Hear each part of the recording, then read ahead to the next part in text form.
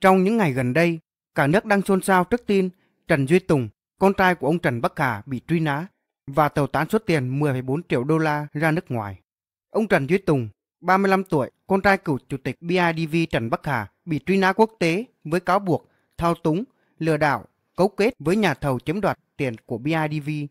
Theo kết luận của cơ quan cảnh sát điều tra Bộ Công an, ông Trần Bắc Hà, cựu chủ tịch hội đồng quản trị BIDV, lập sân sau là công ty Bình Hà để từ đó thiết kế dự án nuôi bò với mục đích chính để vay vốn của ngân hàng này. Lúc mới thành lập, công ty Bình Hà chưa có hoạt động kinh tế phát sinh, tài sản đảm bảo không đủ điều kiện để cấp tín dụng theo chính sách của BIDV. Dù vậy, ông Hà đã lợi dụng vị trí chủ tịch để chỉ đạo cấp dưới phê duyệt cấp tín dụng. Từ ngày 18 tháng 8 năm 2015 đến ngày 6 tháng 11 năm 2017, BIDV dưới sự chỉ đạo của ông Hà, ngân hàng đã giải ngân cho công ty Bình Hà vay 2.687 tỷ đồng với các ưu đãi về vốn tự có và tài sản bảo đảm. Khi được giải ngân, Trần Duy Tùng, 35 tuổi, con trai ông Trần Bắc Hà, đã chỉ đạo ba cổ đông là Đinh Văn Dũng, Trần Anh Quang và Thái Thành Vinh lợi dụng sự tin tưởng của BIDV để thu tiền bán bò mà không nộp về tài khoản công ty Bình Hà. Tùng và những đồng phạm này đã chiếm đoạt, gây thiệt hại cho BIDV gần 150 tỷ đồng. Tuy nhiên, tập đoàn An Phú do Tùng làm chủ tịch hội đồng quản trị đã đứng ra nhận nợ hơn 128 tỷ đồng để hợp thức hóa và che giấu hành vi chiếm đoạt, nên thiệt hại này chỉ còn hơn 26 tỷ đồng. Ông Trần Bắc Hà đã trở thành thân thiết với ông Nguyễn Tấn Dũng từ sau khi chuyển từ giám đốc chi nhánh Bình Định lên làm phó giám đốc ngân hàng BIDV vào tháng 10 năm 1999. Lúc đó, ông Dũng đang làm phó cho Thủ tướng Phan Văn Khải, kiêm nhiệm chức Thống đốc Ngân hàng Nhà nước Việt Nam từ tháng 5 năm 1997 đến tháng 12 năm 1999 sau khi Cao Sĩ Kiếm về hưu. Sau khi ông Nguyễn Tấn Dũng rời chức Thống đốc Ngân hàng Nhà nước vào tháng 12 năm 1999, ông Lê Đức Thúy được ông Dũng đề cử lên thay thế. Bộ ba Nguyễn Tấn Dũng, Lê Đức Thúy, Trần Bắc Hà đã có những quan hệ rất đặc biệt kể từ đó. Qua đây mới thấy con trai ông Trần Bắc Hà có thể được cựu Thủ tướng Nguyễn Tấn Dũng giúp đỡ và trốn thoát khỏi Việt Nam và đã tẩu tán số tiền 10,4 triệu đô la ra nước ngoài. Mấy ngày gần đây, báo chí nhà nước đã đồng loạt đưa tin truy nã ông Trần Duy Tùng, con trai của ông Trần Bắc Hà. Sắp đến Đại hội 13 của Đảng Cộng sản Việt Nam,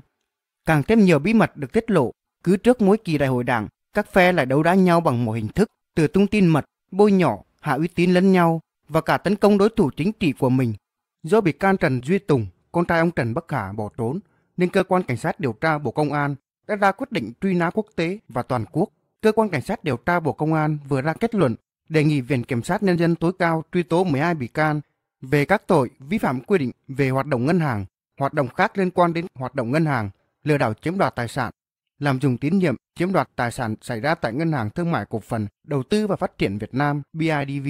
Công ty Cổ phần Chăn nuôi Bình Hà, Công ty trách nhiệm hữu hạn Thương mại và Dịch vụ Trung Dũng. Căn cứ kết quả điều tra xác định Trần Duy Tùng, sinh năm 1985, con trai của ông Trần Bắc Hà, nguyên chủ tịch hội đồng quản trị BIDV, là chủ tịch hội đồng quản trị Công ty Cổ phần Tập đoàn An Phú. Tuy không trực tiếp tham gia vào công ty Bình Hà và đứng tên sở hữu cổ phần, nhưng Tùng là chủ đứng thứ hai sau ông Trần Bắc Hà. Trần Duy Tùng là người trực tiếp nhờ ông Nguyễn Gia Thiều đứng danh nghĩa chủ tịch hội đồng quản trị công ty Bình Hà do ông Trần Bắc Hà sáng lập, và nhờ Thái Thành Vinh và Trần Anh Quang đứng tên sở hữu cổ phần công ty Bình Hà. Ngoài ra, Tùng giữ vai trò chủ mưu cầm đầu trong việc chỉ đạo ba cổ đông Đinh Văn Dũng, Trần Anh Quang và Thái Thành Vinh lợi dụng sự tin tưởng của BIDV thông qua hoạt động bán bò, thu tiền không nộp về tài khoản của công ty Bình Hà để BIDV kiểm soát và thu hồi vốn theo quy định. Từ đó, Tùng đã chiếm đoạt, gây thiệt hại cho BIDV gần 150 tỷ đồng. Sau đó, Công ty Cổ phần Tập đoàn An Phú đứng ra nhận nợ 128,2 tỷ đồng. Trong quá trình cơ quan khởi tố vụ án điều tra, số tiền đã hoàn trả lại phần lớn cho BIDV, chỉ còn thiệt hại hơn 26,3 tỷ đồng. Hành vi của Tùng đã vi phạm tội lạm dụng tín nhiệm chiếm đoạt tài sản. Đồng phạm với Tùng là Thái Thành Vinh. Tuy nhiên, cả hai đã bỏ trốn nên cơ quan điều tra đã ra quyết định truy nã toàn quốc và truy nã quốc tế. Theo kết luận điều tra, cơ quan cảnh sát điều tra Bộ Công an và tạm đình chỉ điều tra đối với hai bị can Trần Duy Tùng và Thái Thành Vinh đến khi bắt được, sẽ phục hồi điều tra vụ án bị can để làm rõ và xử lý sau.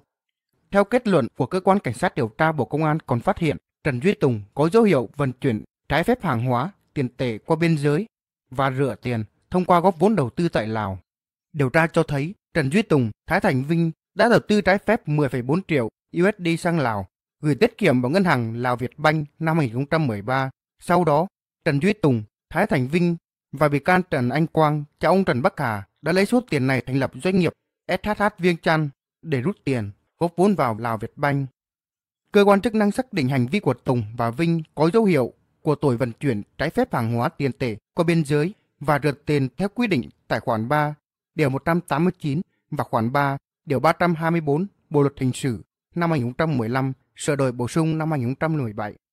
Tuy nhiên, do Tùng và Vinh hiện đã bỏ trốn, chưa thể ghi lại lời khai để làm rõ nguồn tiền 10,4 triệu USD.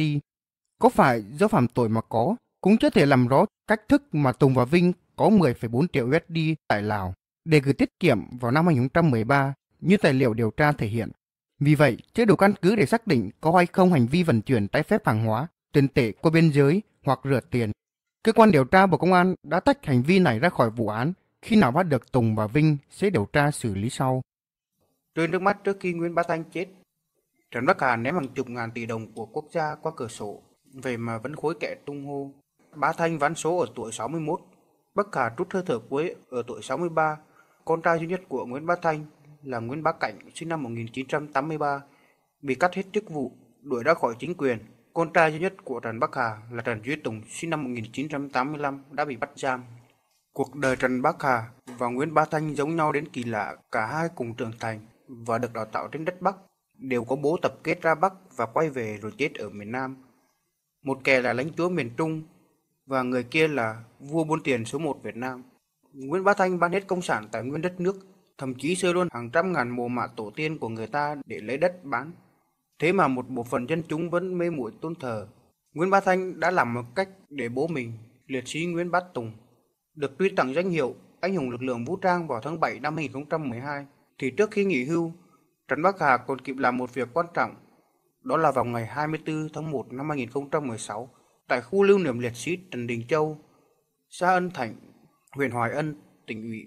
Hội đồng Nhân dân, Ủy ban Nhân dân, Ủy ban Mặt trận Tổ quốc Việt Nam đã tổ chức lễ công bố quyết định Chủ tịch nước về điều chỉnh mức khen thưởng từ huân chương độc lập hạng 3 lên huân chương độc lập hạng nhì cho liệt sĩ Trần Đình Châu. Vợ con đã bỏ hơn 100 tỷ làm cho Bá Thanh một khu lăng mộ trên diện tích 3 hecta, có nhà thủy tạ, lầu bát giác, vườn hoa và nhà lưu niệm chả kém gì các tứ trụ triều đình. Không biết rồi đây vợ con Trần Bắc Hà sẽ xây lăng tẩm cho ông ta thế nào. Cuối cùng, sau khi vơ vét hàng chục ngàn tỷ cho bản thân và gia đình, cái kết của Bá Thanh và Bắc Hà đều để lại ẩn số. Mọi bí mật xem như đã theo hai nhân vật này xuống suối vàng. Không biết rồi đây, gặp nhau dưới âm phủ, lưu manh chính trị số 1 Việt Nam và lưu manh tài phiệt có 102 sẽ tâm sự những gì để khẳng định số má và phô trương thanh thế. Trần Bắc Hà đưa cả nguyên lão lẫn chính trị gia tướng lĩnh về, gồm cựu tổng bí thư thượng tướng Lê Khải Phiêu, trung tướng Huỳnh Ngọc Sơn, ủy viên Trung ương Đảng, phó chủ tịch Quốc hội, trung tướng Bế Xuân Trường, ủy viên Trung ương Đảng, tư lệnh quân khu 1 cùng lãnh đạo các bộ ngành trung ương. Tất nhiên, ra đón Trần Bắc Hà và các VIP tại sân bay Phú Cát có đủ lãnh đạo Bình Định như Nguyễn Văn Thiện, ủy viên Trung ương Đảng, bí thư tỉnh ủy, Nguyễn Thanh Tùng, phó bí thư thường trực tỉnh ủy, chủ tịch Hội đồng Nhân dân tỉnh, trưởng đoàn đại biểu Quốc hội tỉnh, Lê Hữu Lộc, chủ tịch Ủy ban Nhân dân tỉnh, Ngô Đông Hải, ủy viên dự khuyết Trung ương Đảng, bí thư huyện ủy Hoài Ân. Đều không thể tin nổi ở tuổi 81, cựu tổng bí thư Lê Khải Phiêu cùng tùy tùng lăn lội về đình làng Án Thường để thăm và thắp hương cho bố Trần Bắc Hà tại khu lưu niệm của gia tộc. Với tiềm lực tài chính hùng mạnh, Trần Bắc Hà đã sai khiến được nguyên lão Lê Khải Phiêu, và tất nhiên ông già này có tiếng nói với bộ chính trị đương thời. Thì Trần Bắc Hà mới lợi dụng như vậy, kẻ thèm tiền, kẻ nhờ sự ảnh hưởng của ông cựu tổng bí thư nên nhờ vả lẫn nhau. Ngày 27 tháng 9 năm 2015, huyện Hoài Ân tổ chức lễ công bố quyết định số 2594 QĐ Ủy ban Nhân dân ngày 27 tháng 7 năm 2015 của Ủy ban Nhân dân tỉnh Bình Định. Trần Bắc Hà đã được đình chỉ điều tra bị can, nhưng vụ án Trần Bắc Hà và đồng bọn thì vẫn tiếp tục ngày 23 tháng 7 năm 2019. Lúc đấy Bắc Hà đã nằm dưới mộ và nhiều lý do khác. Chúng tôi tạm khép lại loạt bài tại đây. Trần Bắc Hà tuy tạo nên một đế chế tài chính, ông Hà dùng tiền buôn vua không thua gì thuyết buôn vua một thời làm việc cho ông Trùm Nam Cam. Từ chốt tiền nhiều, có đốt cũng không hết, nên nhiều thế lực chính trị từ trung ương đến địa phương tranh nhau nghe lời ông Trùm tài chính một thời này. Những người mà theo Trần Bắc Hà kiếm chút cháo có thể kể đến hai nhân vật bự đã từng ngồi trong tứ trụ triều đình, đó là Lê Khải Phiêu và Nguyễn Minh Triết. Có người đặt câu hỏi, Bắc Hà có can thiệp vào nhân sự chính trường Việt Nam? Có. Bắc Hà thử sức làm điều đó. Bắc Hà sai khiến được các đại quan đương chức và điều động được cả nguyên lão tuổi già sức yếu. Sáng ngày 19 tháng 4 năm 2012, Ủy ban Nhân dân huyện Hoài Ân tổ chức lễ kỷ niệm 40 năm ngày giải phóng Hoài Ân từ ngày 19 tháng 4 năm 1972 đến ngày 19 tháng 4 năm 2012. Trần Bắc Hà được huyện nhà mời về dự về việc đặt tên 8 tuyến đường tại thị trấn Tăng Bạc Hổ và gắn biển tên đường. Điều mà tất cả các quan chức và nhân vật huyện Hoài Ân nói riêng và tỉnh Bình Định nói chung thật sự bất ngờ là chỉ có việc gắn biển tên đường mà có sự hiện diện của các quan chức sau đây trong buổi lễ. Nguyễn Minh Triết, cựu Ủy viên Bộ Chính trị, Chủ tịch nước; Trương Vĩnh Trọng, cựu Ủy viên Bộ Chính trị, Phó Thủ tướng Chính phủ; Vương Đình Huệ, Ủy viên Trung ương Đảng, Trưởng ban Kinh tế Trung ương; Nguyễn Văn Thiện, Ủy viên Trung ương Đảng, Bí thư Tỉnh ủy; Hồ Quốc Dũng, Chủ tịch Ủy ban Nhân dân tỉnh và lãnh đạo các ban ngành của tỉnh.